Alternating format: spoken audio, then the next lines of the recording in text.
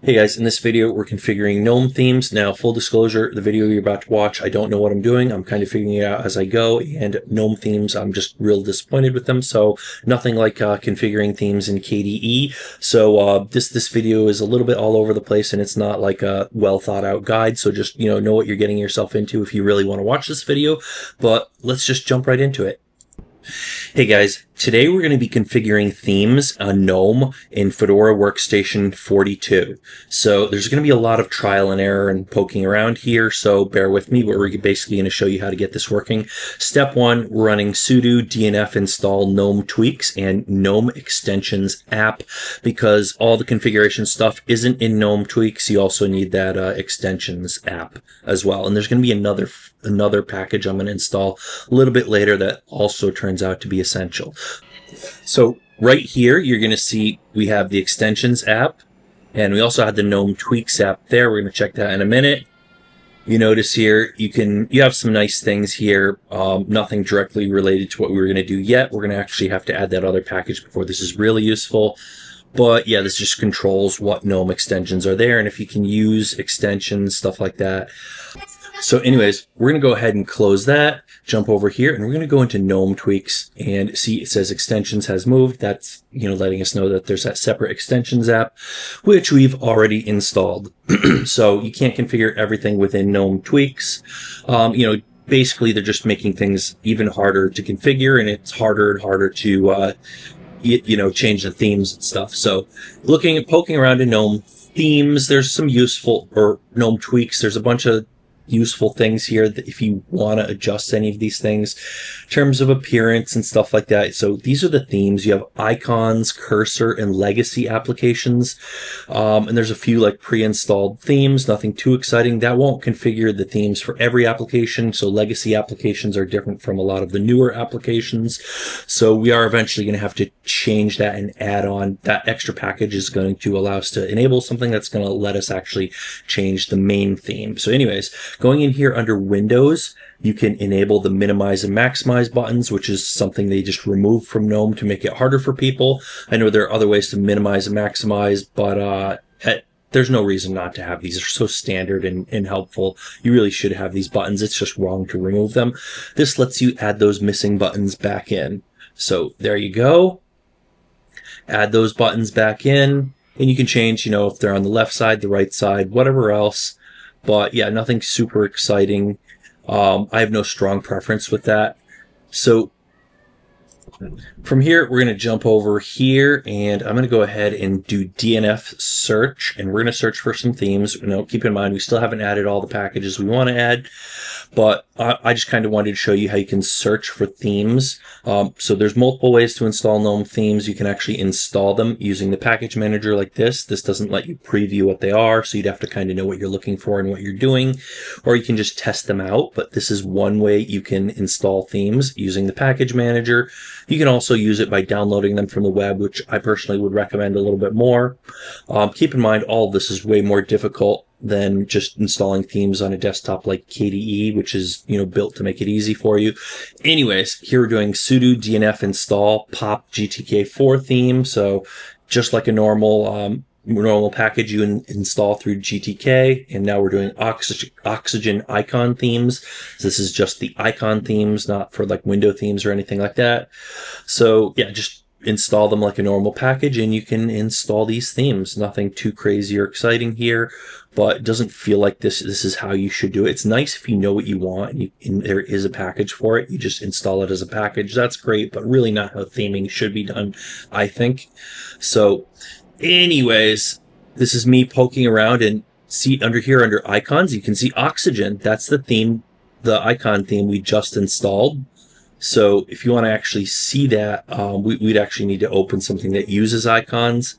So you see here, we open up our Files app. So bring our file manager over here, and you can change to Oxygen. Look at that. All the icons change. They look kind of beautiful. It's nice having something like that. Honestly, I feel like they should have hundreds of themes there ready for you to just change anytime you feel like it. But you can see here, right through this interface, Gnome Tweaks interface, right? You can go change the icons, which you, I guess, can't do through the regular settings anymore. Just not a thing they encourage, right? But yeah, you got a few different themes there. You can change your icons back and forth, nothing crazy. But yeah, there you go, just swapping back and forth here. And we're going to go ahead and just show you a few other things in just a second here. We're just poking around a little bit, sort of kicking the tires and stuff.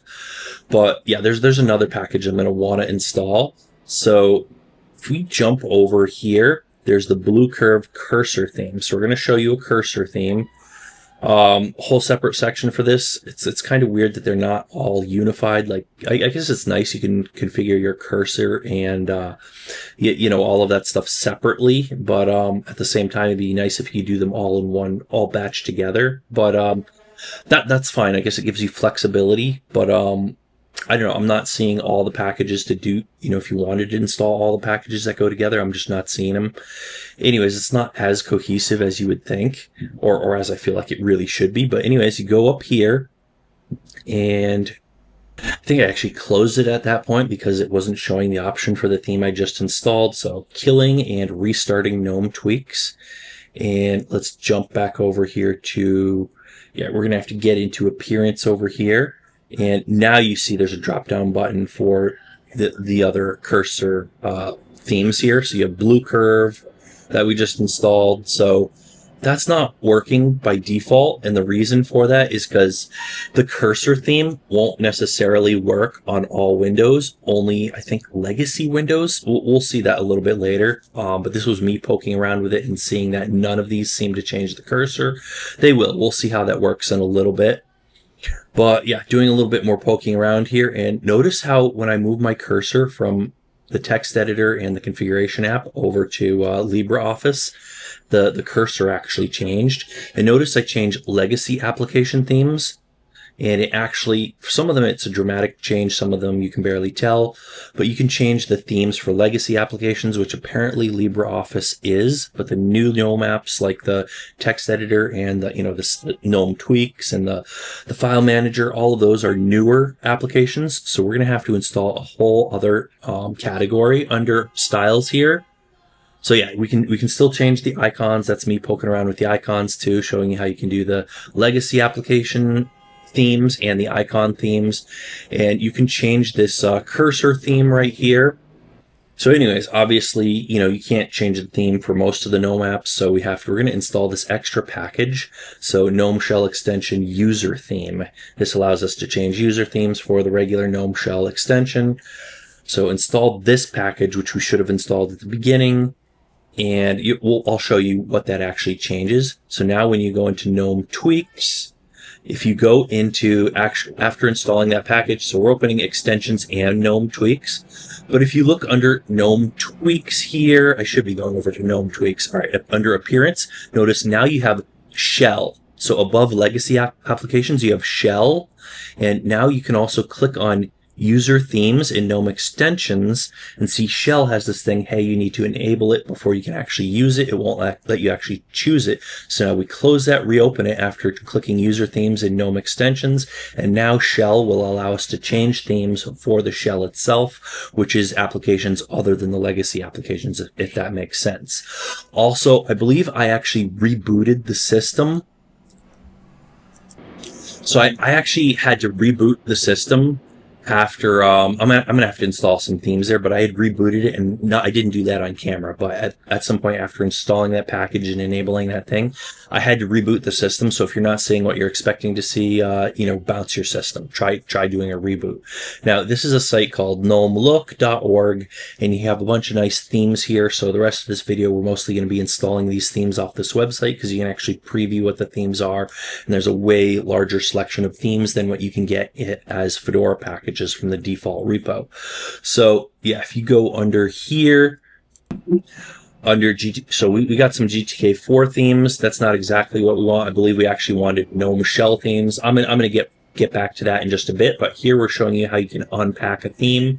So see, I downloaded this theme as a tar.gz file inside my downloads directory. So now I'm going to create a hidden file in my home directory. And then this is me just checking my notes right here, but you're going to create something under home.themes. So a hidden directory, it starts with a dot. It's going to have to be named exactly like this.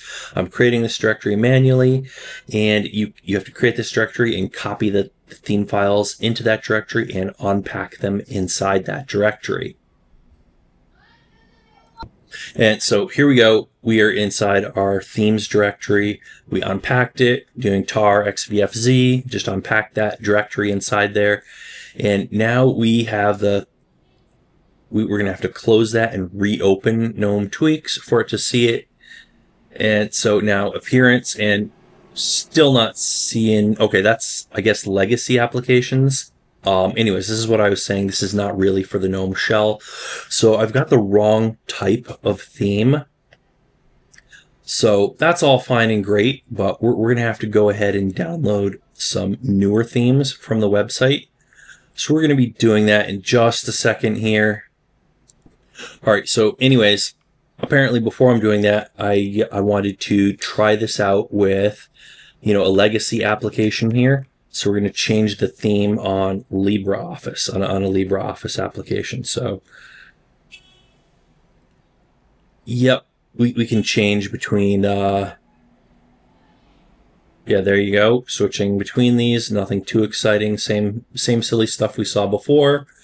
So nothing super great there. So anyways, jumping back over to Gnome Look, you see now on the left side I have selected Gnome Shell themes, and these will actually change the theme for most of the newer Gnome Shell applications that are not legacy applications. Not a huge selection of themes, and they don't look amazing. Some of them look kind of cool.